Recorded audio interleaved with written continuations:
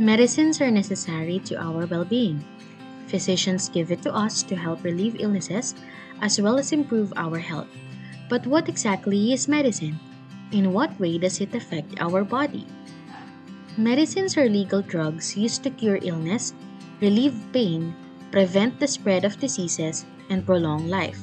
It comes in a variety of sizes, shapes, and forms. How medicines work in a person's body depends on the purpose. There are three purposes of medicine: for protection, for prevention, and to cure. When a person is at high risk or has a family history of a certain sickness, some medications are used to protect a specific body organ from harm or from contracting a disease.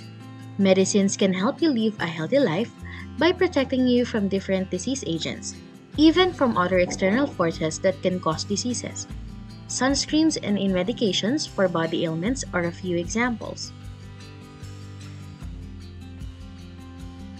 Some medications are meant to strengthen the immune system or guard against potential health issues. Medicines reduce symptom severity and contribute to disease diagnosis.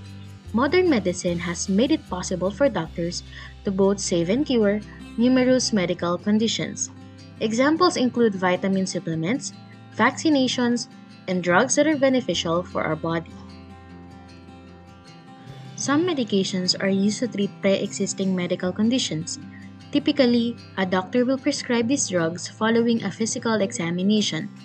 One good example of this is antibiotics for treating bacterial illnesses. Antibiotics are used to treat bacterial infections. They function by destroying the bacteria or by making it difficult for the bacteria to reproduce and survive. This is a general reminder to only take antibiotics with a doctor's prescription. Taking it on your own may cause severe side effects such as antibiotic resistance.